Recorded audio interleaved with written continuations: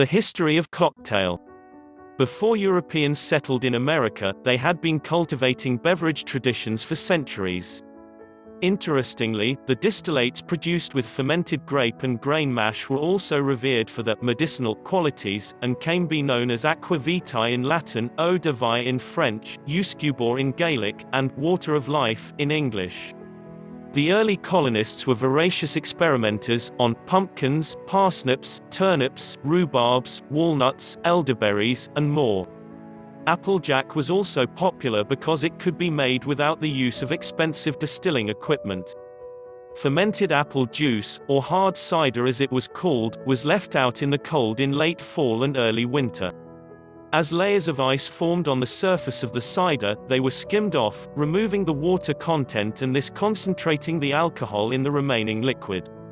As early as 1571, a Spanish doctor named Nicolas Menards published a document describing plants and medicines from the Americas that were being assimilated into daily life all over Europe. In Italy and France, these plants eventually found their way into fortified and flavored wines, such as vermouth and other aperitif wines. Ironically, these products made their way full circle across the Atlantic, where they later played a pivotal role in the growth of the cocktail tradition. That cocktail tradition began with rum.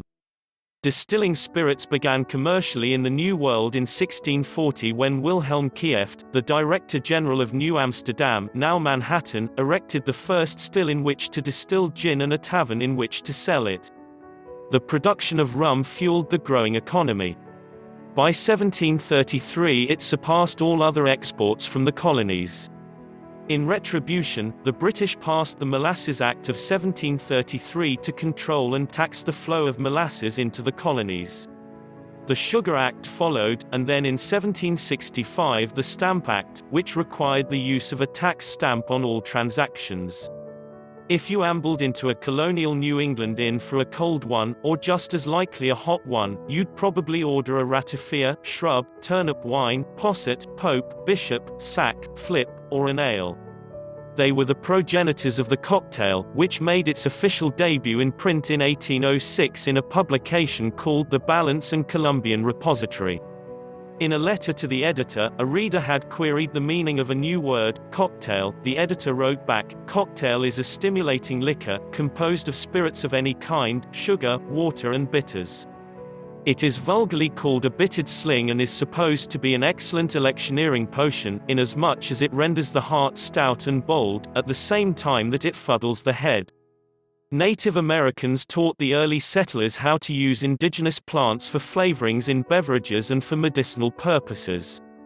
The first commercially produced bitters was probably Peychaud's, made by Antoine Amédée Peychaud, a Creole immigrant to New Orleans who operated a pharmacy on the French Quarter's Royal Street from around 1793 through the 1830s. Peychaud himself made his bitters on a small scale, but in 1840 the product was manufactured and sold nationally and internationally. With his background as an apothecary, Peychaud was a natural mixologist who delighted the friends who gathered for late-night revelry at his pharmacy. Peychaud would mix cognac and a dash of his secret bitters for his guests in a two-sided egg cup called a coquetier, pronounced cock-tie. It is very likely that this word evolved into the word cocktail in English, but there are countless other tales with the same claim. Regardless of what Peychaud called his concoction, it evolved into the anise-scented Sazerac sans absinthe, of course. The transition from rum to whiskey was well underway long before the British again tried to choke off America's molasses supplies. Later, Hamilton's heavy tax on spirits drove many distillers out of the colonies altogether and to the frontier territories that would become Kentucky, Tennessee, Ohio, and Indiana. Depending on the distance and the water level of streams and rivers, the barrels of whiskey were sometimes in transit for many months. Completely by accident, whiskey makers discovered the benefits of barrel aging. It was also at this time, around 1833, that the word bourbon first appeared on whiskey labels, a tribute to the French who fought side by side with Americans in the Revolution. The Golden Age. When the war with Britain ended in 1815, spirits were heavily taxed again to pay for the war, but not for too long. In 1817, with the debt settled, all excise taxes on domestic spirits were repealed, and for over 40 years up until the Civil War, the spirits industry enjoyed a tax-free growth period. This finally set the stage for what would become known as the Golden Age of the cocktail. Bars and saloons flourished during this period. In 1832, the Pioneer Inns and Taverns Law created a new type of license that allowed inns to serve alcoholic beverages without being required to lease rooms. The floodgates were now open. The Industrial Revolution that swept the Western world in the 19th century had a powerful impact on every facet of American life, and the alcoholic beverage industry benefited greatly. Factories lured people to urban centers around the country and fostered a sea change in the way people ate and drank and gathered. As cities grew larger, restaurants without inns became an important part of the urban landscape. Like the colonists before them, these new Americans brought with them their distilling and brewing skills and their love of the communal tradition of the public house and taproom. The new immigrants typically lived in the worst areas of these urban centers. But many prospered by creating their own social clubs, stocked with gallons of illegal spirits that they occasionally sold to the neighborhood at large. These unlicensed establishments were a phenomenon referred to as blind pigs, or blind tigers. The gimmick was that you paid a certain amount of money to see the blind pig, and as a bonus you were served a free drink. The goal of these wily merchants, of course, was to get enough people to pay to see the pig so that they could open legit establishments.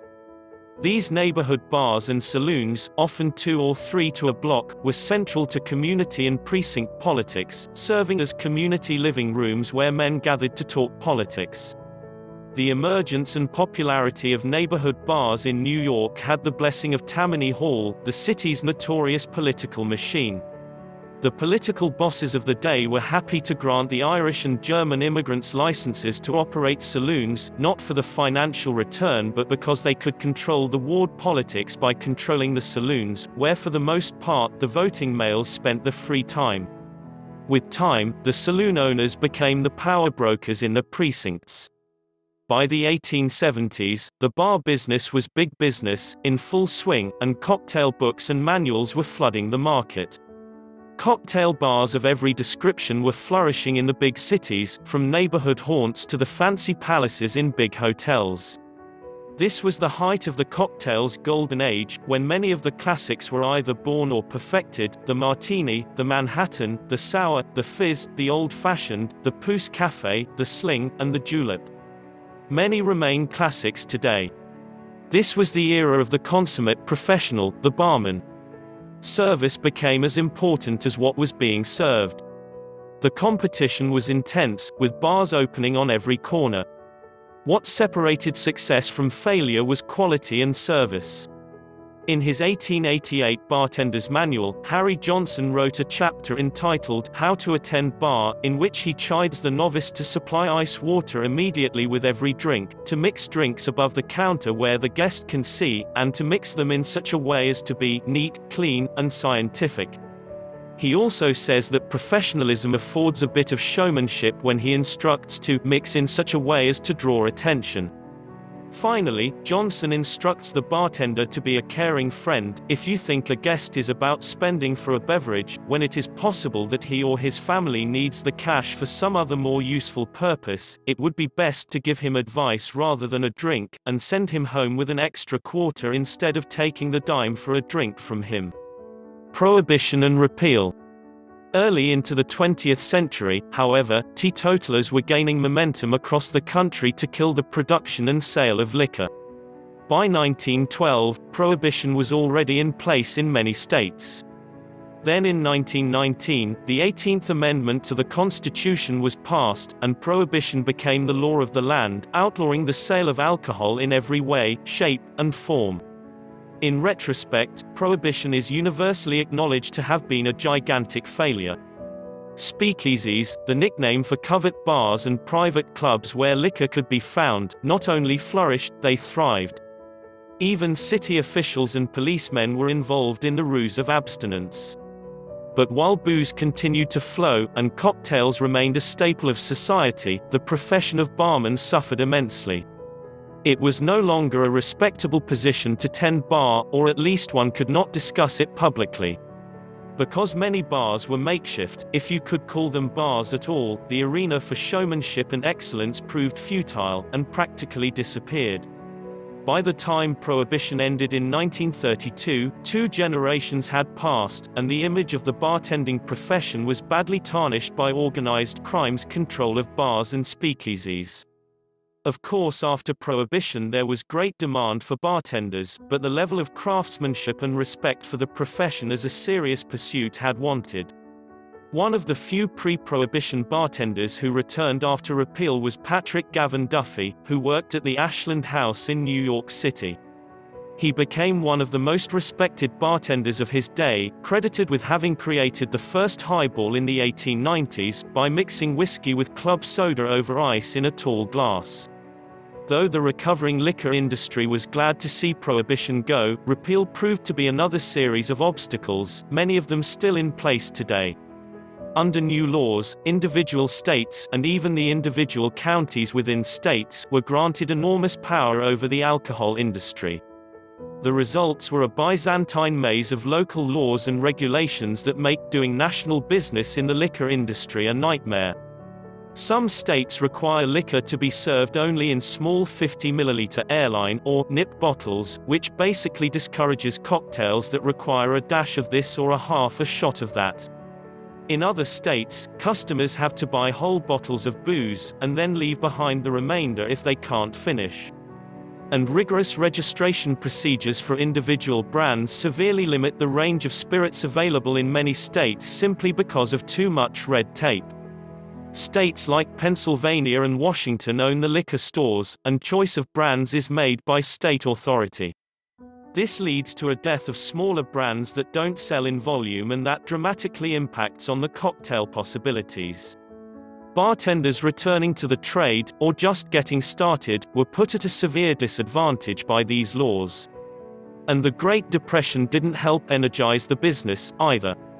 Perhaps the proverbial bottom of the barrel was hit, however, during the peacetime era of the 50s, when cocktails suffered the ultimate insult: time-saving measures for a go-go society. Pre-prepared and processed food products designed to make life easier flooded the market. TV dinners, baby formula, Kool-Aid, Jiffy Pop, and Tang were the rage. Americans happily abandoned the fresh and natural, scooping up all that was processed and canned. The cocktail bar was not spared. Pre-sweetened, artificially flavored sweet and sour mixes, in the form of liquids or powders, made the scene. A product called 7-Eleven Tom Collins Powdered Mix, developed in the 30s, heralded the beginning of the end of the fresh fruit cocktails of the pre-Prohibition era. Then, after World War II, several more of these products flooded the market, and a generation of bartenders learned the Kool-Aid style of making drinks: ice, liquor, water, and the mix. A return to the classic cocktail. Though James Bond championed the vodka martini in the 60s, it wasn't until the late 80s that the rebirth of the cocktail really took shape. In 1985 I went to work for legendary restaurateur Joe Baum at a fine restaurant in Manhattan called Aurora. Joe was the first president of Restaurant Associates, a company that operates restaurants and institutional food service outlets throughout the United States and abroad. When Joe took over the company in the 50s, America was a meat and potatoes country with iceberg lettuce and Tommy Tucker dinners thrown in for the kids. Joe began a series of bold innovations that over the years had a huge impact on the way Americans ate and drank. He started in the 50s with the Newicker at Newark Airport in New Jersey, the first fine dining restaurant in an international airport. That was followed in 1959 by the Four Seasons restaurant in New York City's Seagram building, considered by many to be one of the first world-class American restaurants. Then, in 1960, Baum single-handedly introduced tequila to New York at La Fonda del Sol, where his innovative cocktail program included pisco, soyas, batidas, margaritas, and one that's experiencing a rebirth today, the Mojito Criollo. In 1987, Joe afforded me the opportunity to play an important role in reviving the great American cocktail. At the newly restored Rainbow Room, atop the Art Deco masterpiece at 30 Rockefeller Plaza, Joe was determined to implement his dream of a 19th-century style bar that used all fresh ingredients and no mixers.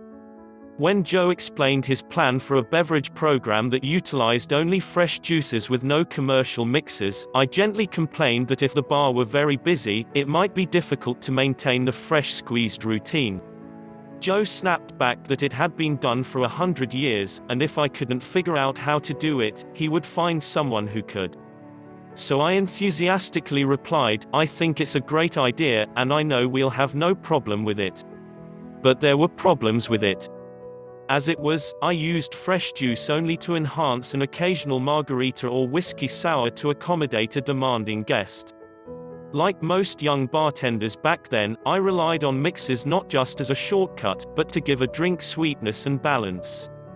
I found a copy of Jerry Thomas's How to Mix Drinks or Bon Vivant's Companion, 1862, and some other treasures from the mid-19th century which proved invaluable in helping me reconstruct the methods of the classic era. Thomas's recipes were simple and direct, a base ingredient combined with modifiers.